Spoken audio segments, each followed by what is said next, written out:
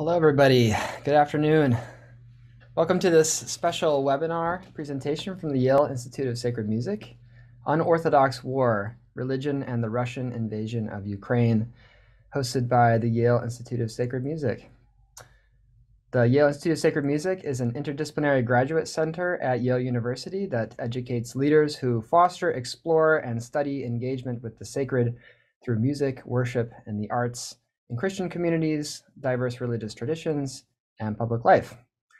My name is Dr. Mark Rosine. I'm lecturer here at the ISM in Liturgical Studies, and I am delighted and honored to be joined this afternoon by Reverend Dr. Nicholas E. Denisenko.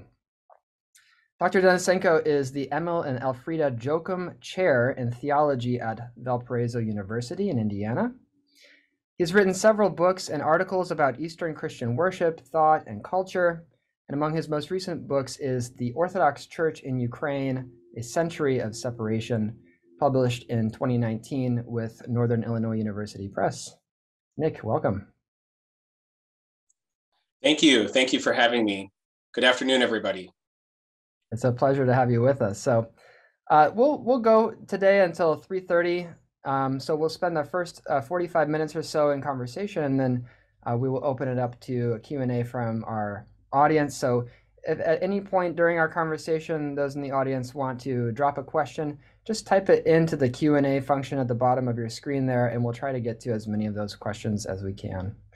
So, all right, let's begin our conversation. Nick, so glad you could join us and sort of give us the opportunity to get some insight into what's going on in this war. I mean, we've all been watching with horror as things have unfolded in Ukraine over these past few weeks and sort of getting worse and worse and more unthinkable. And at the center, it seems, of this conflict is a kind of a haunting presence of religion, a haunting presence of religious faith. And yet it's a very complex kind of presence.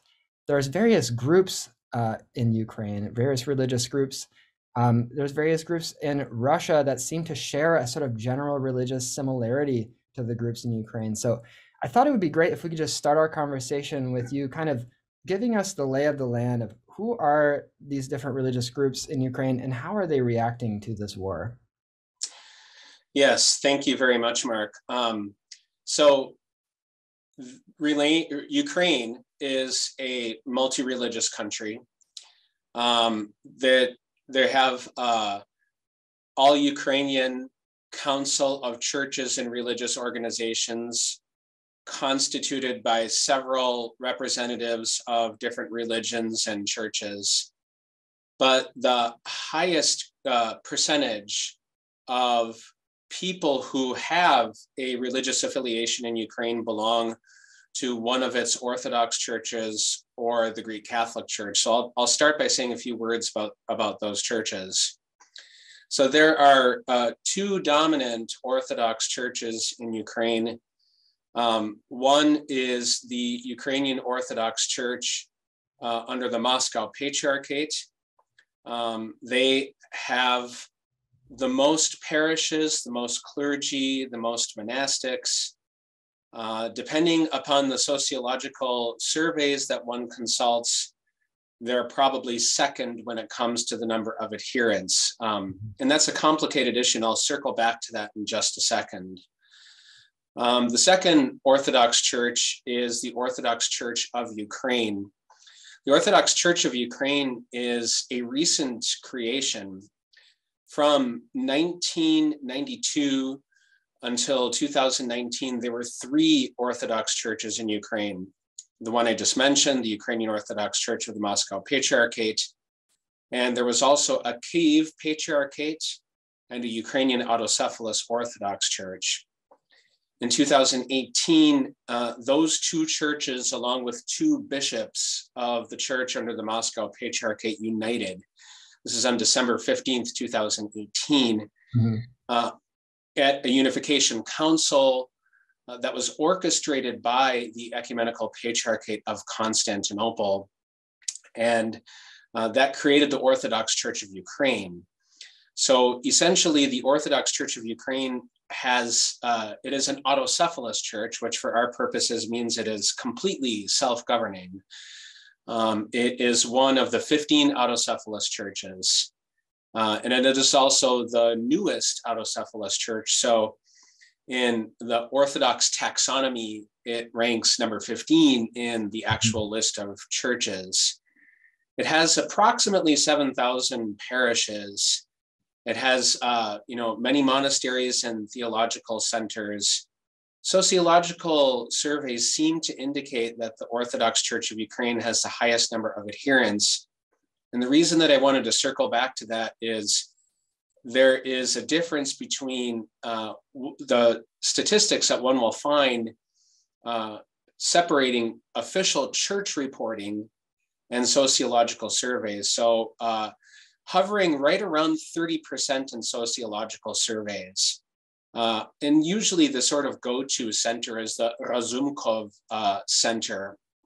They are very active in putting out surveys and publishing studies and data on religious affiliation, confessionality in Ukraine.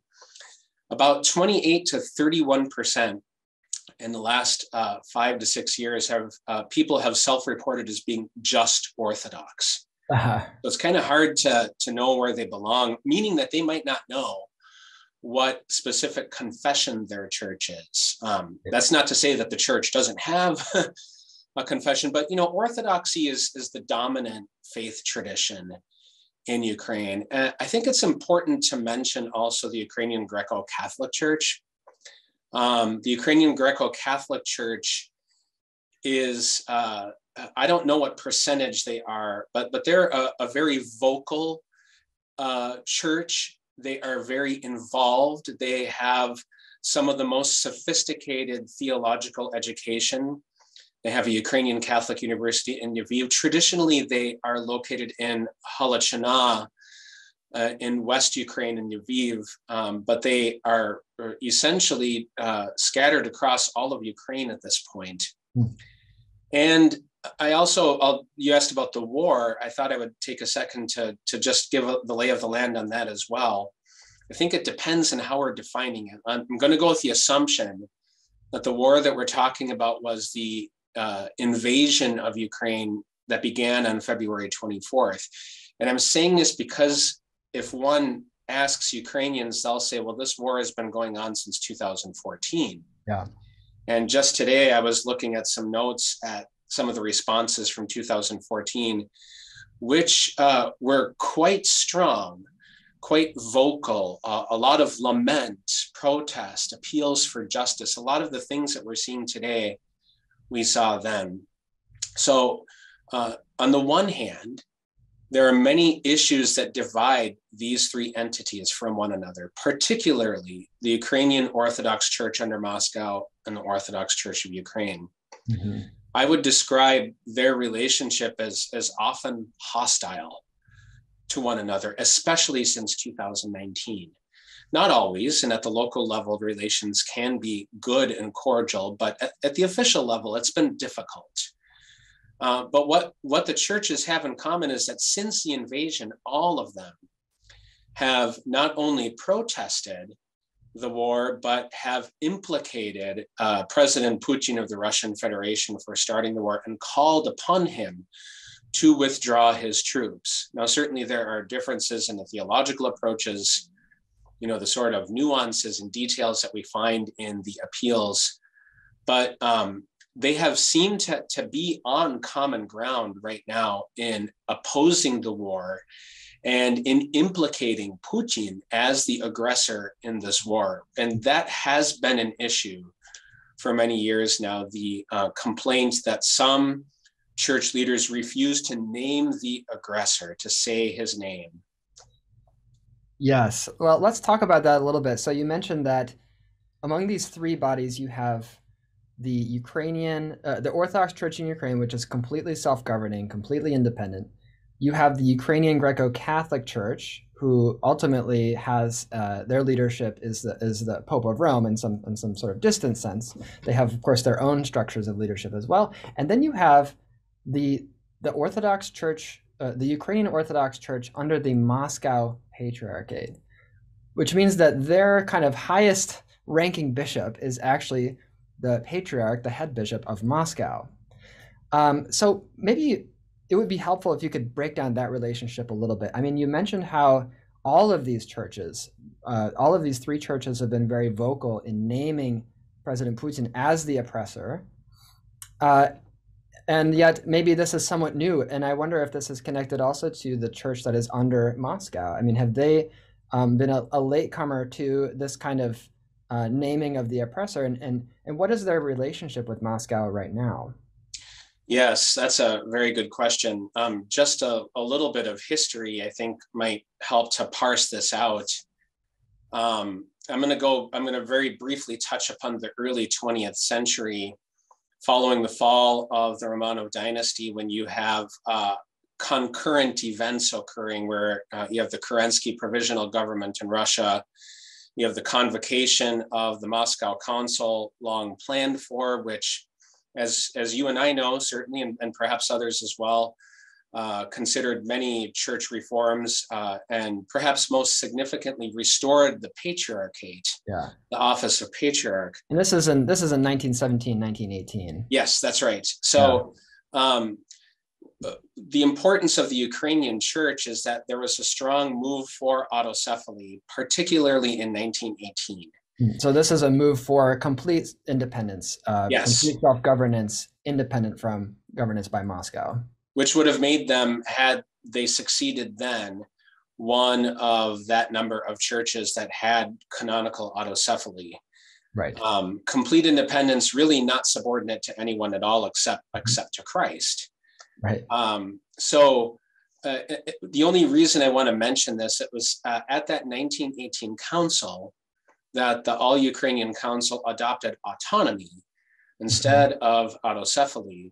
It was very controversial, but that has essentially been the path of the church under Moscow since then, is to be an autonomous church, which is limited self-governance, independence in all aspects of self-governance, except that the head bishop, the Metropolitan of Kyiv, sits on the Holy Synod of the Russian Orthodox Church, and that the patriarch does certain things, the patriarch of Moscow, such as confirms the election of the Metropolitan of Kyiv and then installs him as part of the enthronization ceremony. So there's been a sort of a back and forth in that relationship through the ups and downs and really the chaos of the Soviet period, World War II, the Cold War. All of this changed at the end of the Soviet period when, under Gorbachev, the churches that had been illegal were again legalized and returned to Ukraine. These are the Ukrainian Greco-Catholic Church and the Ukrainian Autocephalous Orthodox Church. Right after that, or essentially at the same time, the Moscow Patriarchate changed the statute of the church under Moscow, granting what it defined as very broad autonomy, without actually classifying or categorizing it as an autonomous church. And the reason that this is important is that to this day, Metropolitan Onufry, who was the primate of the Ukrainian church under Moscow, has a permanent seat on the Holy Synod of the Russian Orthodox Church. Mm-hmm. And really, since 2014 in particular, it has been difficult for the Ukrainian Orthodox Church under Moscow because, as we know, Crimea became part of the Russian Federation through aggression, through military force. And you also have separatists claiming or declaring independence in the Donbas region. Interestingly, at that time, the Ukrainian church under Moscow still had bishops sitting on its synod that were located in Crimea, in Luhansk, and in Donetsk, in these separatist regions.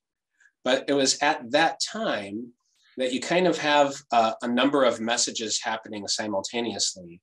So on the one hand, the Ukrainian church under Moscow was often came under public criticism for refusing to publicly support the Ukrainians in the war in Donbass. There was a rather controversial media moment in 2015 when then President Poroshenko asked all of the dignitaries and the members of parliament to stand for a moment of silence in honor of the Ukrainian soldiers who had fallen.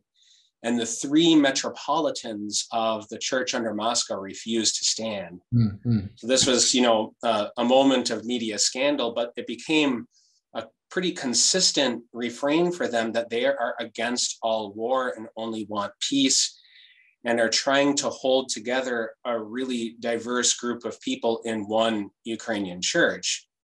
And what's interesting is that thread has kind of continued even today. If you read the appeals that Metropolitan Onufry and the Holy Synod of the Church under Moscow have made public, they continue to say that they're against the war, that the war is sin, that the war is evil. But what has changed is that now they are appealing directly to President Putin. And very clearly, there are many bishops in the church under Moscow who have publicly announced that they will not commemorate Patriarch Kirill at the Divine Liturgy. So on the one hand, can I ask you about that actually? Yeah. So this is an interesting practice that you see a lot in Eastern churches of mentioning the name or announcing the name during the service, right? During the Sunday celebration of the Eucharist. Announcing the name of their sort of head bishop as a way of expressing unity under the bishop. So what's the significance of omitting a name in this context? Yeah, I think the significance is that it's a ritual expression of protest.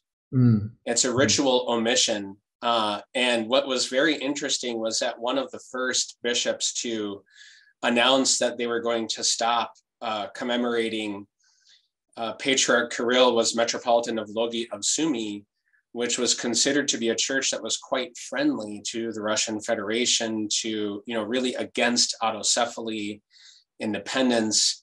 And that was somewhat of a surprise, and received a rather stern rebuke from the patriarchal office of the Russian Orthodox Church itself fairly quickly. It caught their attention.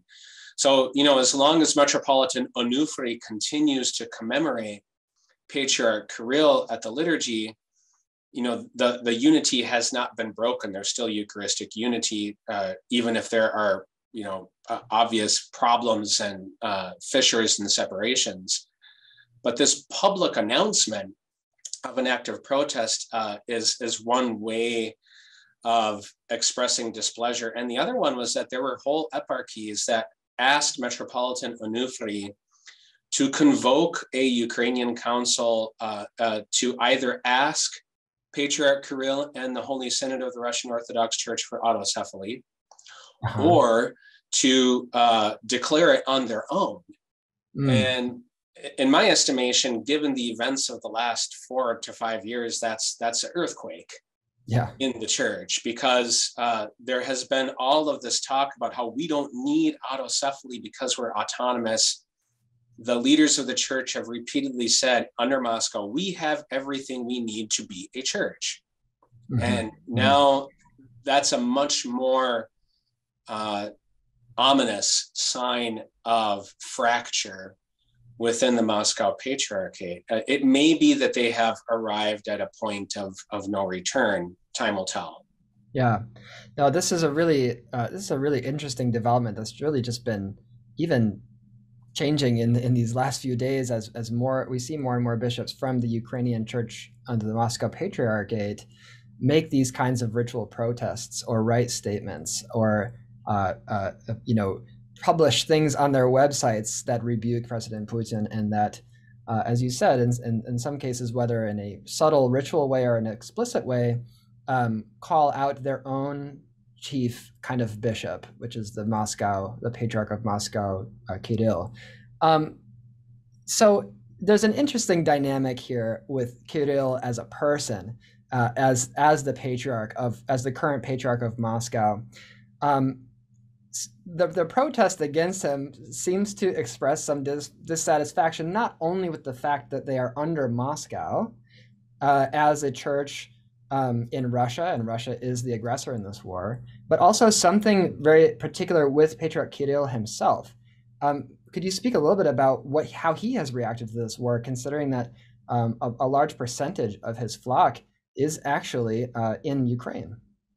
Yes, absolutely. When I started to think about our session this afternoon, I was looking back at some of the material that I had collected in 2014 when the entire situation blew up.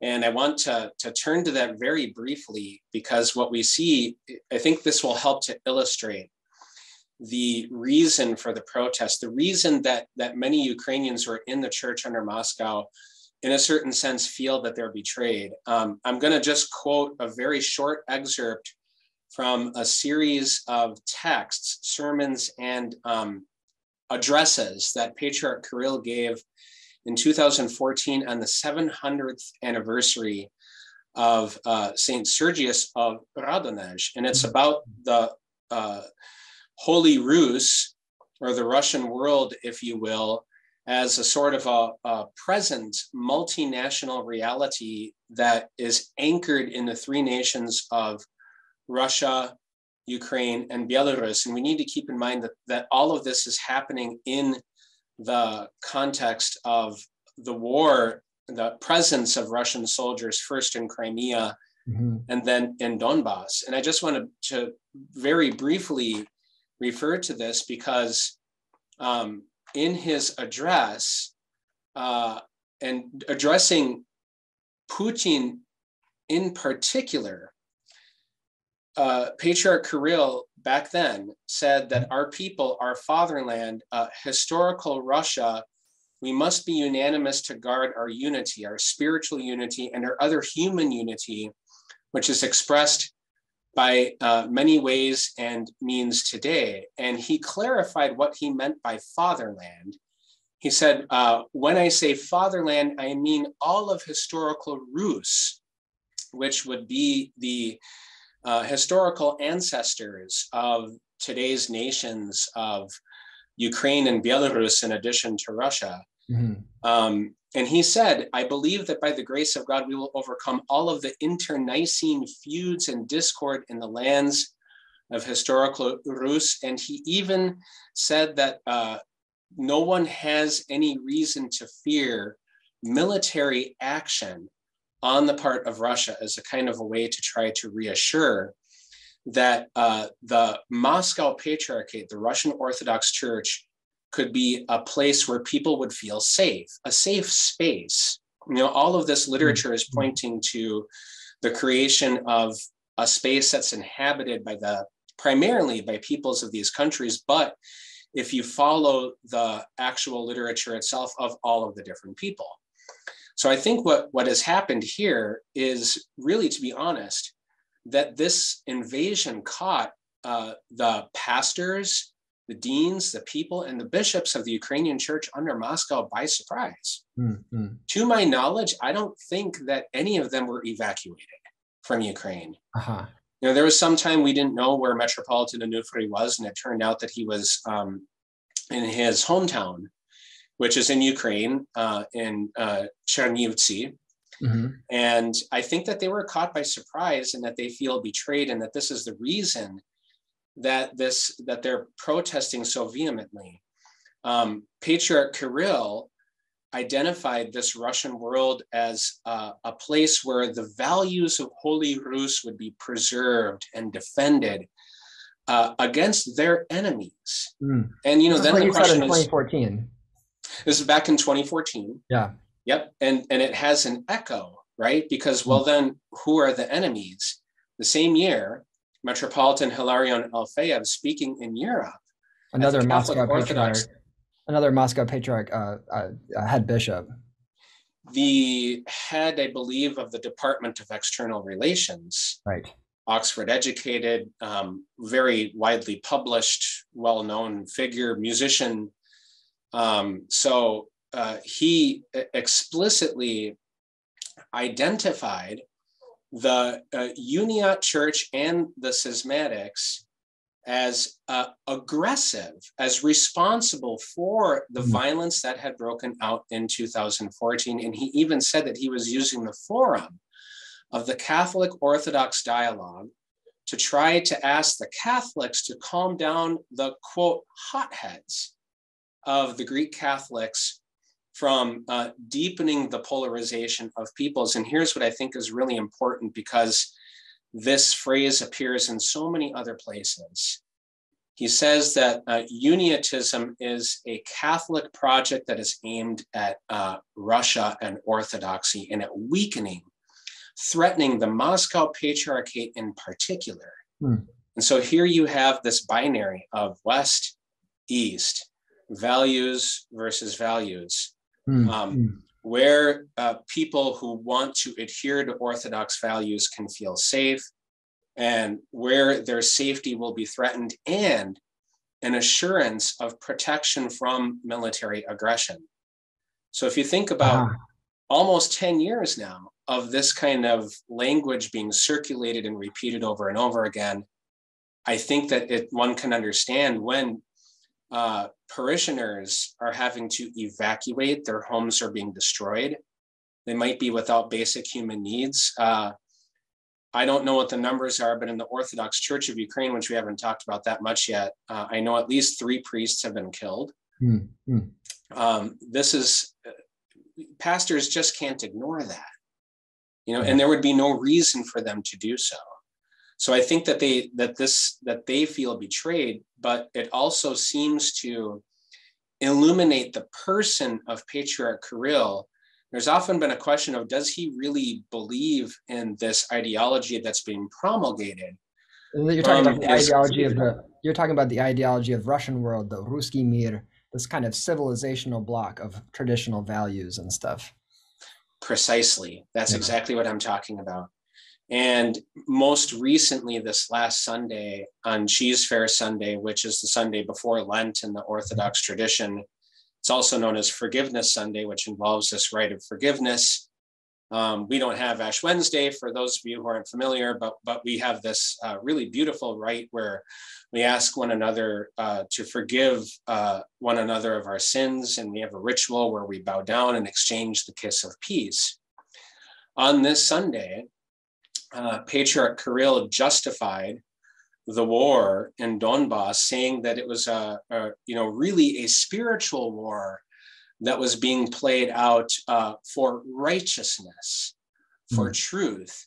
And in his comments, he referred first to the crimes that the Ukrainians had allegedly committed in Donbass, and this has a direct parallel to the accusation made by Putin and his regime that justifies the invasion of Ukraine, the so-called denazification to end the genocide that has been alleged in Donbass. And also he threw in there gay parades, this is an obvious reference to Ukraine's kind of ongoing desire to be part of the European Union.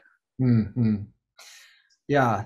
This gets us into a really interesting question about, since we're on the topic of this kind of notion of a Russian civilization that extends beyond the physical borders of Russia, this idea of Russian world. It's not just about the acquisition of territory, although that's part of it, right? That's part of the invasion of Donbass and of Crimea.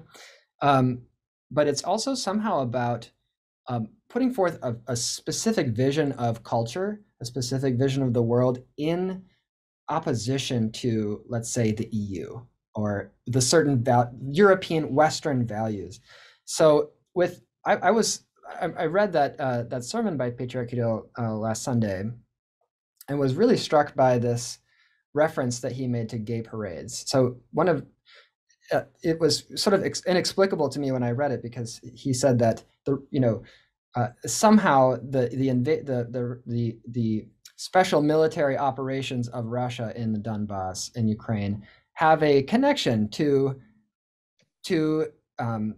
whether or not Ukraine is going to accept gay parades. So it's sort of I guess you could call it a dog whistle of some sort, but it's referencing a culture war kind of mentality. So I was wondering if you could talk a little bit about what is the role of a sort of culture war in this war? Because it seems like the Patriarch Kirill himself is also invoking this kind of culture war. Right. Yes. I think this is where you have a fusion of the political and the religious spheres that really needs to be examined with some precision.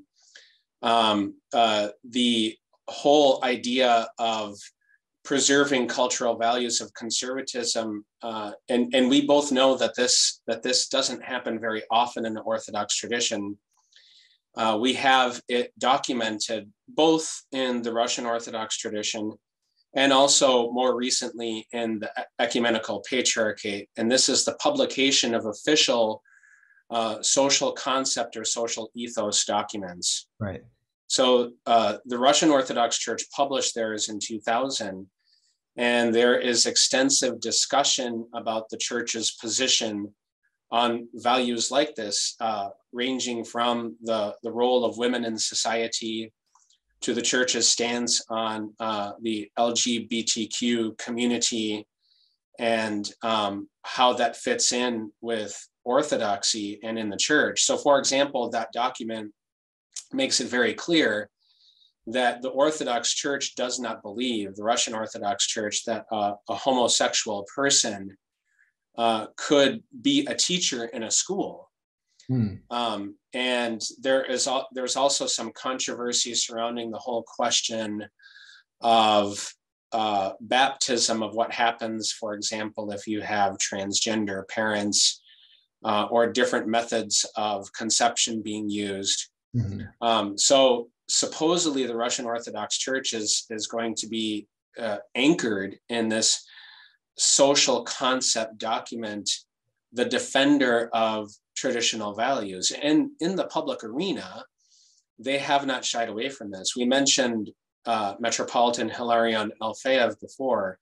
He has been the one who in Europe has really challenged the European Union and focused upon this kind of clash of values and where the church stands on values. And the reason that this is important for this conversation is the insinuation of Ukraine creating an alliance with the European Union and possibly, seeking to become a member of NATO.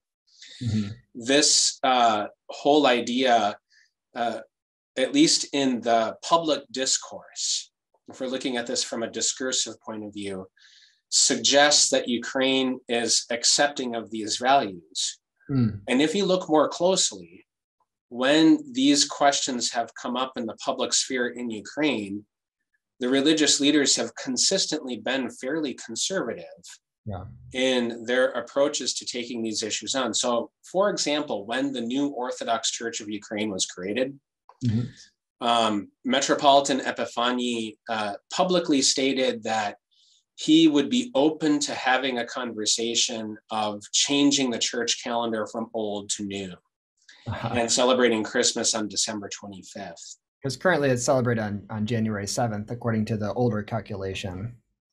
That's right. And the only reason I mention that is because that was considered to be really progressive. In Ukraine. In Ukraine. Yeah. Yeah. And Ukraine is not quite as conservative as Russia on same-sex marriage and issues like that. But in general, the churches have been pretty conservative. But there's this, in the public discourse, there's this notion that if Ukraine is kind of a border between East and West, which, is really murky territory, probably be more accurate to speak of Eastern and Central Europe than necessarily West, but we go with what we have. Sure. It just fits very neatly in the discourse to include Ukraine in the Russian world, in the Moscow Patriarchate, would be to expand that border. Whereas Ukraine itself, in the church, really has the capacity to be able to address these issues on its own. And it has, at least in recent history, when these issues have risen to the fore, proven to be fairly conservative. And I say this simply as a matter of fact because it doesn't fit the information that's circulating about what it means to be allied with Europe. And I hope you don't mind, I want to also mention Sure. that Patriarch Bartholomew of Constantinople became somewhat of a lightning rod figure when he decided to intervene in Ukraine in 2018 to 19. And the only reason I'm mentioning this is that one of the grievances that has been publicly declared against Patriarch Bartholomew is that his office, the Ecumenical Patriarchate, is unionist by nature because of the Council of Florence. Unionist, so, in other words, they want to reunite with Rome. Right, which is going to then, expose in this public discourse the entire Orthodox world to European values, to Catholic proselytism. And we're not even talking about the Roman Catholic debates on these issues. So, right. Well, actually, let's talk a little bit about the Ecumenical Patriarch, and in particular the granting of autocephaly to the Orthodox Church in Ukraine in 2019. I mean, there is an interesting kind of history there, right? It's not just a religious history, it's also a kind of a political history. And to the extent that the Ecumenical Patriarch of Constantinople is seen by some of these other forces as being somehow allied with the West, it adds a kind of further political dimension to their granting of autocephaly to the Orthodox Church in Ukraine. So could you give us a little bit of background for that, and maybe how that might tie into this question of invasion and war in the context of these kind of debate about values, East and West? Yeah. So let's start with recent activity in the Ecumenical Patriarchate. We know, for example, if we're just pulling out of our hat fairly well-known public events, we know about the exchange of the Kiss of Peace between Pope Paul VI and Patriarch Athenagoras in 1964 in Jerusalem, which at least seemed to symbolize a new era of rapprochement between the Catholic and the Orthodox churches. And we also know that it has now become traditional on the feasts of Saints Peter and Paul, and also on Saint Andrew for the heads, for the Bishop of Rome, the Pope, and Patriarch Bartholomew to come together as a public gesture to show that they continue to engage in dialogue. Right. And the Patriarch of Constantinople, this one in particular, has been very committed to carrying out ecumenical dialogue. And, kind of hanging in the balance is this legacy. I mentioned the Council of Florence of 1448 or 1438 to 39. And we know that there was a political undercurrent, the Ottoman threat, the need for Western military aid, and a brief period where some of the Orthodox Church had restored union with the Roman Catholic Church.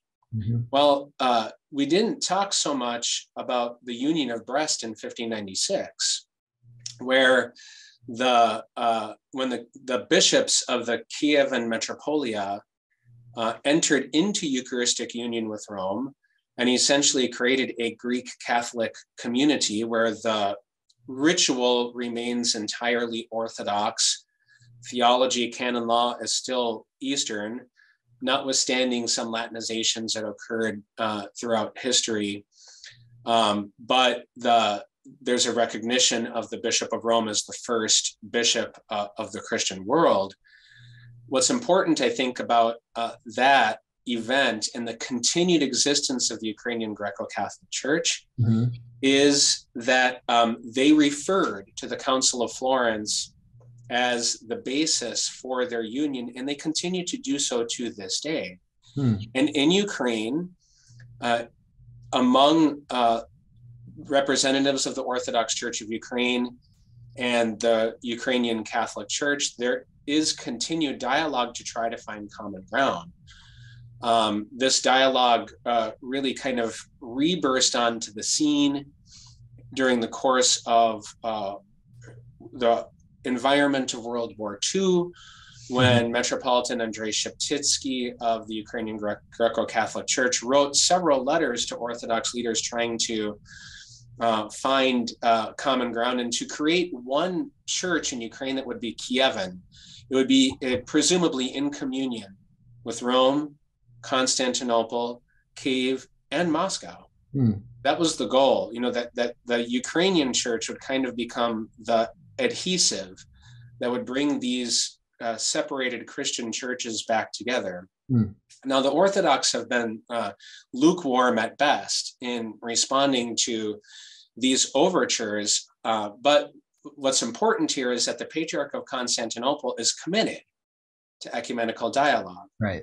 When he was the one who finally intervened after decades, really a century, of one appeal after another coming from a vocal cohort of Ukrainians that wanted an autocephalous church and said, I am going to give you autocephaly.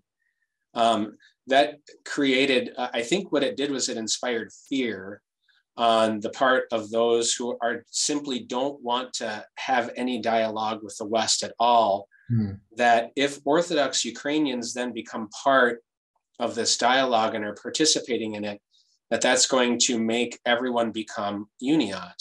Now, I don't think that's what the Patriarch of Constantinople is trying to do, but it has gotten caught up in the informational warfare. I see.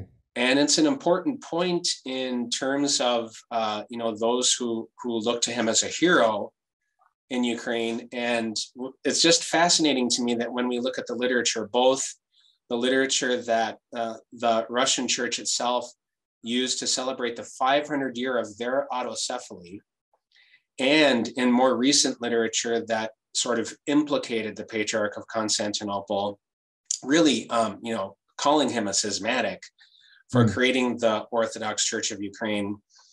All of it points to them as being unionist, that this is all part of this ploy to reunite the entire Orthodox Church with Rome. And I think that, I don't know if I've seen it stated, but I think that a part of it is that then Orthodoxy will be subordinate to Rome in this paradigm.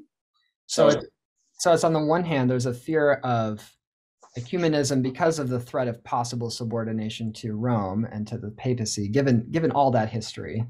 But also contact with Rome, ecumenical kind of dialogue also opens them up to the danger of the West and sort of Western values in this kind of conception. Am I understanding that correctly?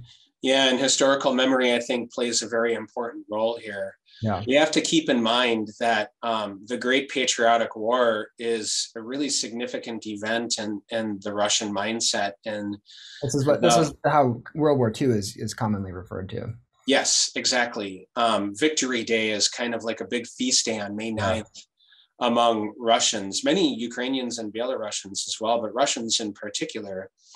And in the Cold War period, some of the letters that were written to former Ukrainian Catholics who were forced into the Moscow Patriarchate essentially said that it is a good thing that you have been liberated from the threat of the West, from Catholic proselytism, from fascism, from the threat that the Nazi Germany posed to the entire world. All of these entities are lumped together as a threat. And I don't think that, I think that it continues to linger. The West is dangerous. Right. And that association with fascism and Nazism is so important here in the context of this war, because ostensibly that was Putin's reasoning for this special military operation, was to denazify Ukraine. And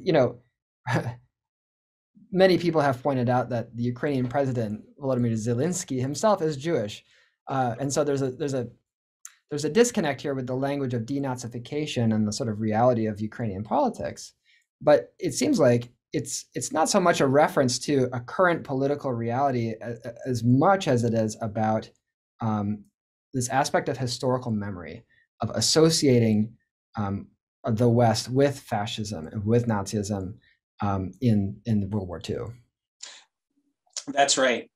In fact, when Stalin revived the Orthodox Church in 1943, immediately the three bishops in the three main cities, Stalingrad, Moscow, Leningrad, began to publicly proclaim epistles and sermons calling upon the people, the Orthodox people who were in Nazi-occupied Germany, to forsake their occupiers and to return to their homeland. And there were threats made in those epistles. Very strong language was used.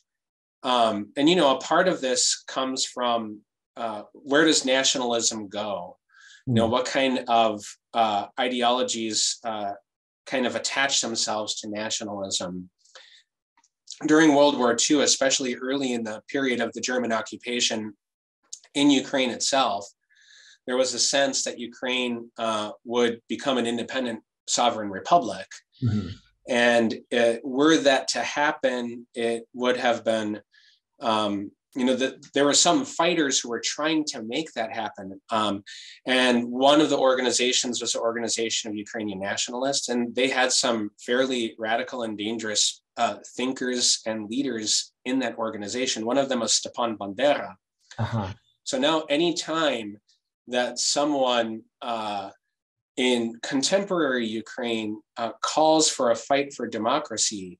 So for example, Petro Poroshenko, former president of Ukraine, his election refrain was army, language, faith. Army, language, faith, bellicose language, and kind of a lumping of the three together. Immediately, Bandera's spirit rises, and whoever that leader is becomes like Bandera, without any critical parsing out of who these people are and what the battle is for today. So I think that's a very important part of the issue. It's a very creative historical manipulation of history, of recent history. Well, thank you for that. I want to turn now in our last 10 or 12 minutes here to some questions from our listening audience. Maybe a couple of quick ones you could answer. Has the Kiev Caves Lavra, the Kiev Pечерskaya Lavra, been shelled? Do we know this? This is one of the main spiritual centers of Ukrainian and Russian, frankly, Orthodox Christianity. To my knowledge, it has not, unless something has happened in the last few minutes. Okay. I do know that an alert went out last week of a threat to shell St. Sophia Cathedral. But to my knowledge, the Kiev Caves Lavra has not been shelled. I do know that some churches have been shelled, but no, at least to my knowledge yet, national monuments. Another quick one. Is it true that Ukraine provides most of the priests for Russia, for the Russian Orthodox Church? Well, that was the common refrain, for many decades up until this point. I actually don't know if that's the case now. I think some of what we've heard in the media, what do we mean when we say that? Do we mean that there's a real importation of clergy who are trained in Ukraine to then serve in parishes in Russia, kind of like a cross migration happening? That certainly was the case early in Russian imperial history, and the modernization of Russia was a big deal. And a lot of that was happening in the immediate post-Soviet period. To my knowledge now, I don't know the answer to that question, but I don't think it, I wouldn't affirm that as a given fact. I think there's a desire on the part of Ukrainians to kind of stay in their homeland and serve the parishes there. Yeah. Here's another question. We're talking about how we have these historical divisions between the Moscow Patriarch Ukrainian Church and the Autocephalous Ukrainian Church, but now that there's there's a sense of unity, at least a unity against the oppressor. So one of our audience members asks, the initial flood of transitions from Moscow Patriarchate to the Ukrainian Church, the Orthodox Church in Ukraine, between December 2018 and March 2019 slowed to a trickle in 2020, 2021. Do you see any indications that the invasion will catalyze another wave of priests or parishes switching from Moscow Patriarchate to the OCU? I wrote a piece yesterday that I hope will be published soon that kind of comments on what the kind of future might look like for the Ukrainian churches. I think that that's likely at this point. But if you don't mind, I want to just briefly comment on that. That is one of the most difficult issues to really get to the facts. Ukrainian law is complicated, and the Ukrainians changed their laws in 2018 and 2019 to try to make it easier for parishes to take control of the situation. But there's a huge difference between what happens at the level of the national parliament and what happens at the local level. Right. And so, for example, I had a conversation the last time I was able to visit Ukraine with one of the bishops asking, why has this slowed to a trickle? Well, really, the main reason was because of the bureaucracy, and then COVID stopped everything. Right. But one of the big issues was that some bureaucrat had a number of petitions that was sitting on their desk, and they were either slowed by lawsuits or they simply at the local level had bureaucratic obstacles where they weren't dealing with these petitions. Whether or not that would have been like a mass migration from the Moscow Patriarchate to the Orthodox Church of Ukraine is still somewhat in doubt. Yeah. But I certainly think that the war is going to catalyze much more rapid transition on that front. I do. Mm-hmm. Another interesting question here in the chat.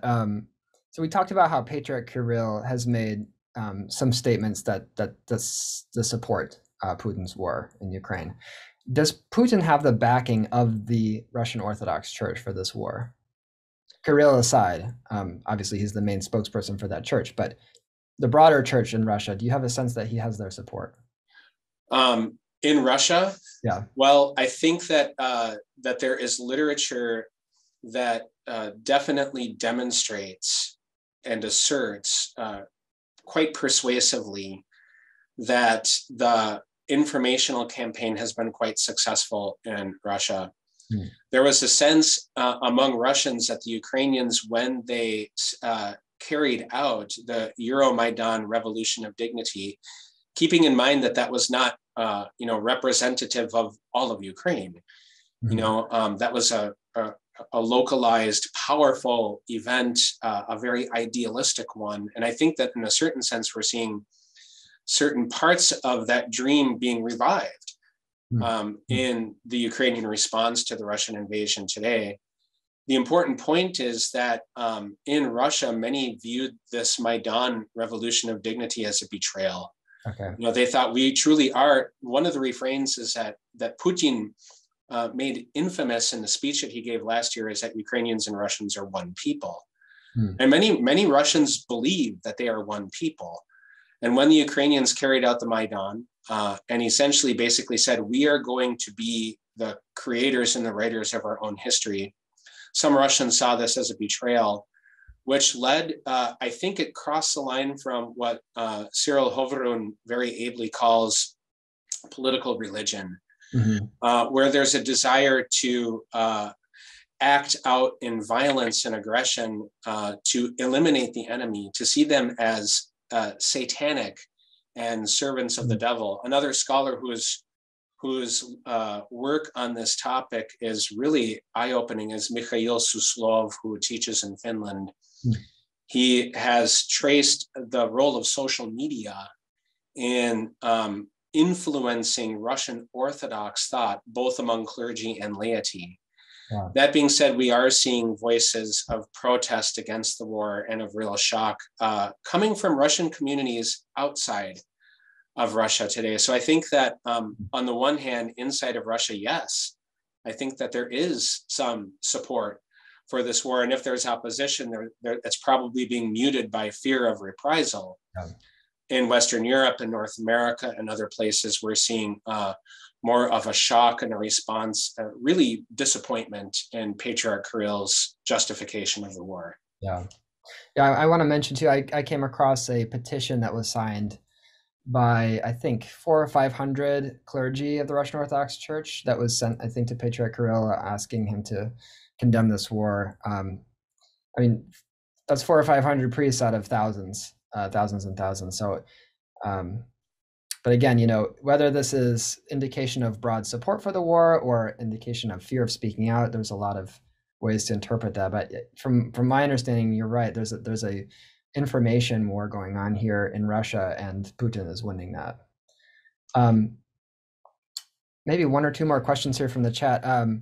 You mentioned, Nick, a national council of religions in Ukraine. Can you elaborate on the relations between the Orthodox and Greek Catholic hierarchs with Jewish and Muslim communities in Ukraine? Yes, the All-Ukrainian Council of Churches and Religious Organizations provides a forum for these diverse religious groups to kind of find common ground. And I think that in a certain sense, some people might view it as a pro forma place. But it is significant in my estimation that even before the invasion began, that the Ukrainian Orthodox Church of the Moscow Patriarchate has consistently had a representative who has participated in, affirmed, and signed the declarations of shock and of disappointment and really of implication of Putin. So they've been able to find common ground.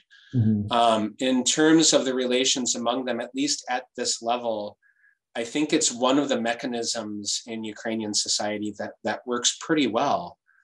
I think it's important for us to note that the Ukrainian Jewish community has been quite vocal in answering these questions about, are there neo-Nazis in the Ukrainian government? Are Jews threatened by Ukraine, pointing to the return of thousands of Jews to Ukraine in the post-Soviet period, particularly in the last many years, and finding Ukraine to be a hospitable place. Not to mention, following the annexation of Crimea, Islamic Crimean Tatars moving to Ukraine and finding the freedom to be able to practice their faith and to live in Ukrainian society. I'm not trying to idealize it. Every place has its problems, but this is a mechanism that works where people with differences are able to find common ground. Mm-hmm, mm-hmm. Well, we have a lot more questions in the chat, and I'm really sorry to everyone if we weren't able to answer your question. There's so many good ones. I would encourage you to follow up with me. You can find me on the Yale ISM website, and I'll be happy to direct your question to Professor Denisenko. Being mindful of the time, I want to just close down our conversation, and thank you once again, Professor Denisenko, for just giving us some insight into this really complicated and really troubling and sad reality of the war in Ukraine and the role of religion. So yeah, thanks so much for joining me. Thank you so much for having me. It was a pleasure to be with you today. And I guess that I would just ask that we could all join in prayer and in solidarity with those who are suffering the most. The need for humanitarian aid is dire in Ukraine. That's the one refrain I hear the loudest, is need for assistance. So thank you for the time. It's my pleasure to be with you today. Thanks. And everyone, this conversation has been recorded and will be posted shortly. So check back on the Yale Institute of Sacred Music website for more information about that, or find us on YouTube, and Facebook, and Instagram. Thanks for everyone for joining us today, and we look forward to seeing you again at one of our events. So everyone take care.